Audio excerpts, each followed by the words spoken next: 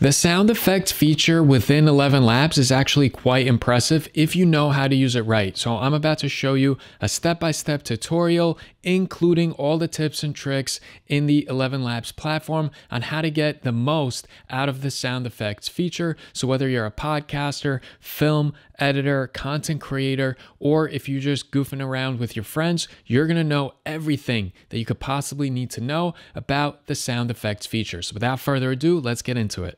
Okay, so once you have ElevenLabs open, what you're going to do is you're going to navigate to the sound effects panel option on the left-hand side. You'll select that. And then here you see that we have an option to generate, explore, or a history of all of our generations. So let's play with generate first. And this is where you can really imagine a sound and bring it to life. And so what you do here is you basically describe a scene.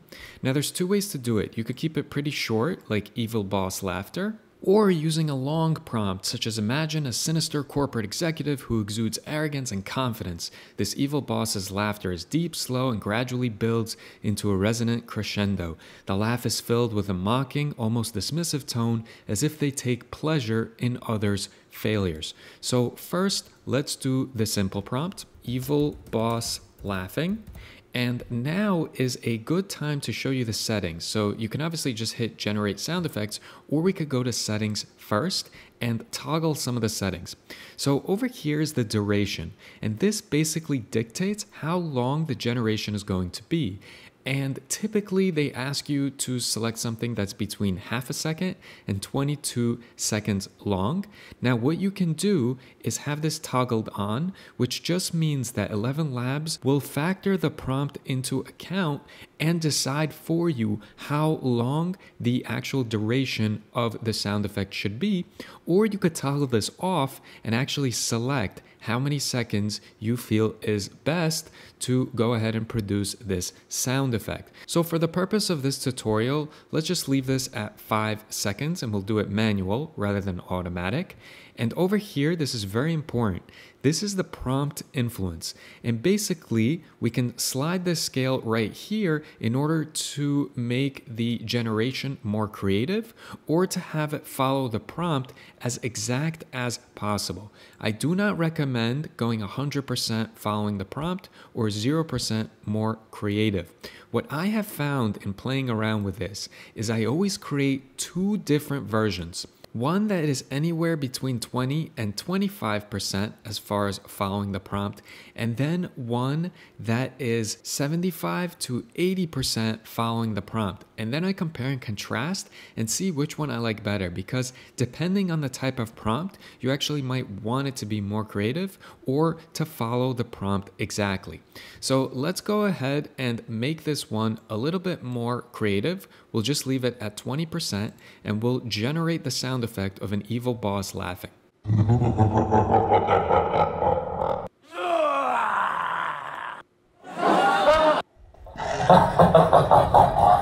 So you see, we're not really getting the type of feel that I was looking for. This is a little bit more of like some Disney or scary cartoon movie, it sounds like almost. And so if we go to settings for this prompt, I feel like I'll get something a lot better if I toggle it and leave it at 75%. So now I'll go ahead and I'll generate the sound effect. And if we play these now, that actually sounds pretty perfect to me. A little bit exaggerated, but I still like it. That sounds like my first ever boss and the reason that I work for myself.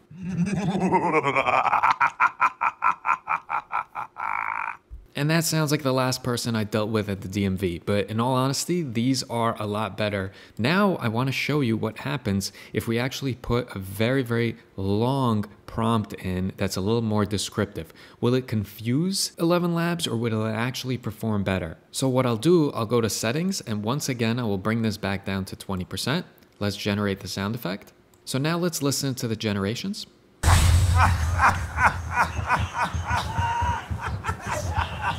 Wow!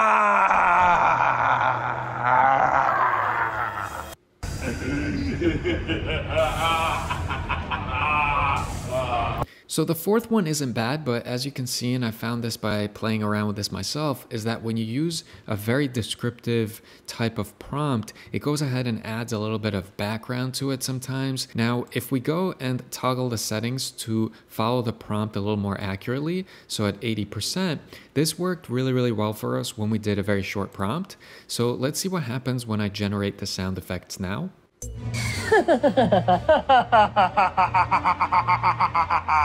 So it's actually cool. It's almost adding a little bit of a musical effect in the background to go ahead and coincide with the feel and the mood of the actual prompt that I requested.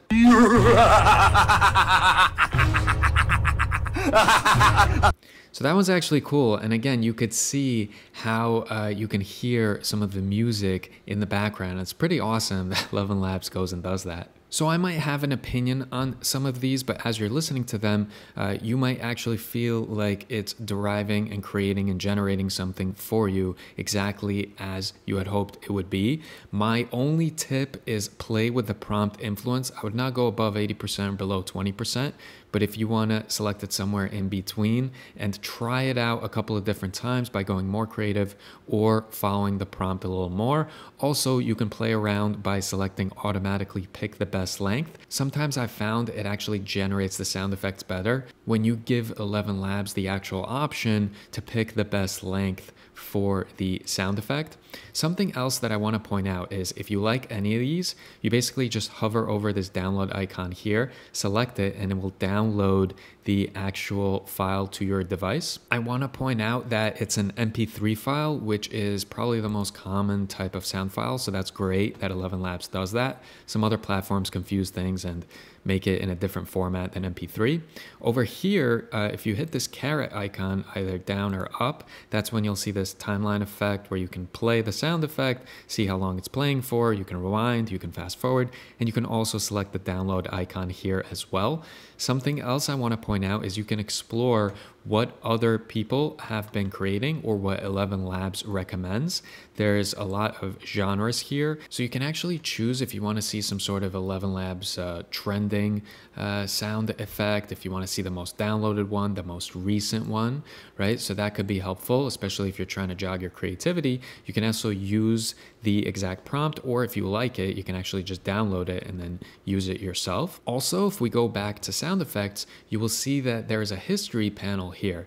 And if you select history, you can actually download any one of your generations that you've created in the past. And also, if you're wondering how they end up in Explore, well, in your history panel, you can actually go to this share icon here, and then you're going to share this to the Explore page, basically giving ElevenLabs the right to use your generation and throw it up in the Explore sound effects tab, which is pretty neat. I do want to point out that you could keep track of how many things you're generating and how many credits you have that month, and the remaining amount of credits. If you need more, you simply upgrade.